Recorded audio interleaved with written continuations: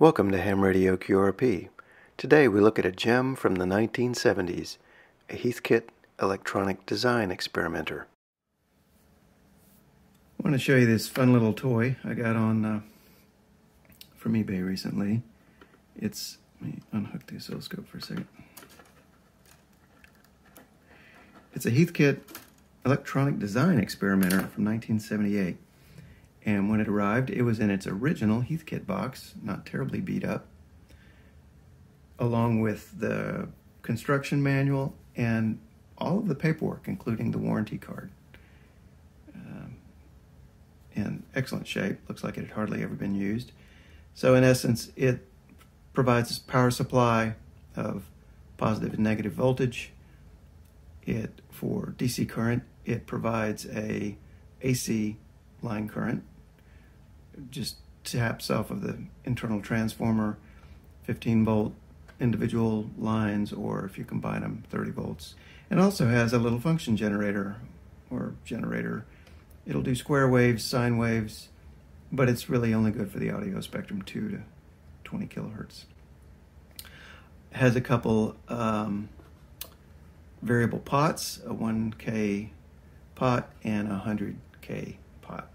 So I've got it hooked up to the square wave right now in the low range, so at 200 hertz. And if we turn it on and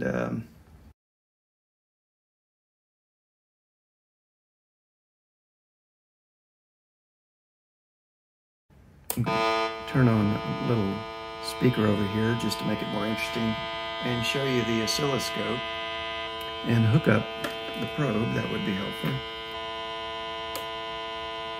Lo and behold, here we have a square wave. Not a great square wave, but usable.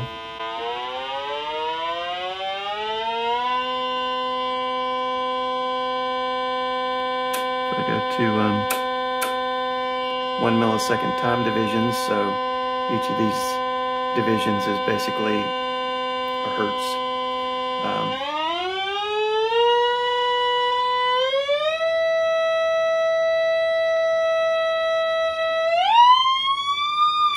Lovely sounding square wave, and of course it's got a high range.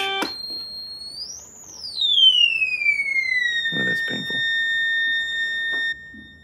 If I go to 0.1 divisions, it's actually looking a little bit better. It's still not a very even square wave, but it's got good sharp cutoffs. Anyway, useful in the audio range, certainly. And let's look at its sine wave output here. Sine wave output's a little bit lower.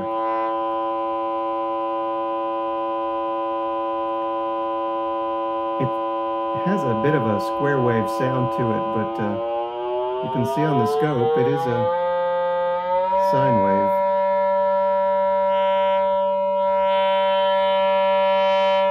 So not a bad little generator for audio frequencies. It seems to have some issues in those frequencies, but usable. Okay, so what use is this? One of my silly little projects is to turn this off for a second. Is to build a junk box oscillator for straight key practice. Couldn't get any simpler. It's a 2-transistor multi-vibrator circuit. I didn't want to buy any components. I just found what was in my junk box. I had more of these little 0.1 microfarad capacitors than anything else, so I used them for the multi-vibrator circuit. The output of that is a square wave. So if that in,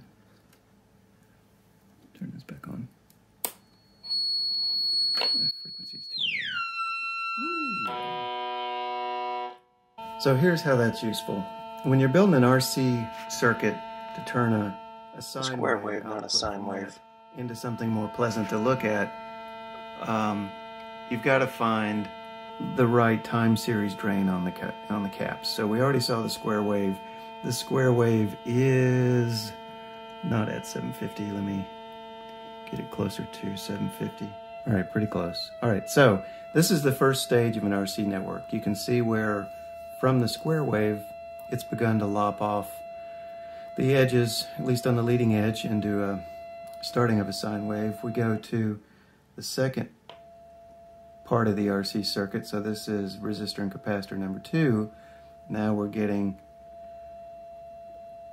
more of a sawtooth wave, and we want to round that even more, so we have our third resistor capacitor, and it's looking like a pretty decent sine wave. So that sounds like a nice sine wave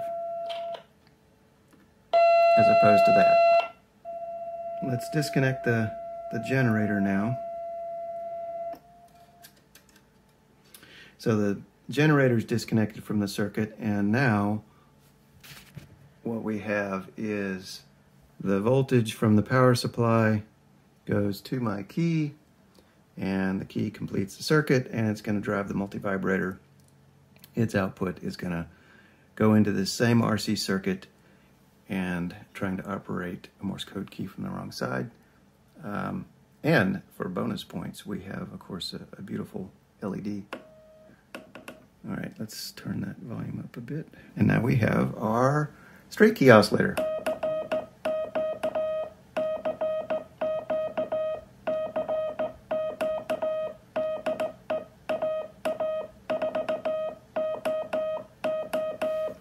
It's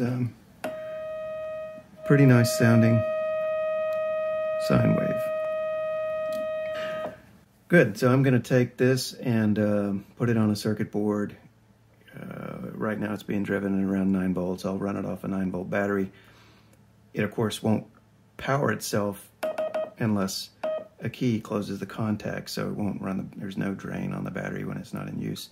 So, Heathkit Electronic Design Experimenter helped me sweep a circuit to find the right values for my resistors, for my RC circuit, to smooth out that ugly sounding square wave. Now you can find them on the cheap on famous auction sites or eham.net or QRZ Trader and have fun with it. There you go.